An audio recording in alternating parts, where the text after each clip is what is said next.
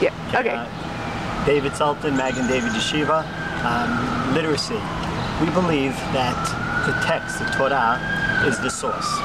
And giving the children the ability to learn the source, it creates lifelong learners.